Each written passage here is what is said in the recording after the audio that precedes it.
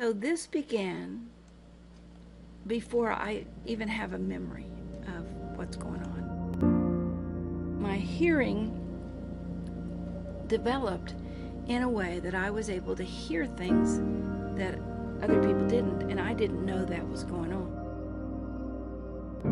When the voice is out of harmony, out of balance, that manifests as symptoms and disease. We don't know how to tell people what this is and that they really need it. There's a lot of these great big corporations that are trying to take over bioacoustics.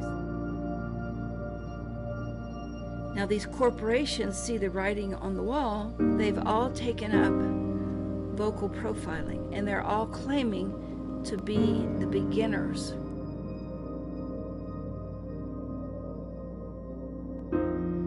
I don't want this to die when I die, and I'm just going to lay it all out there and show you where the beginning really came from.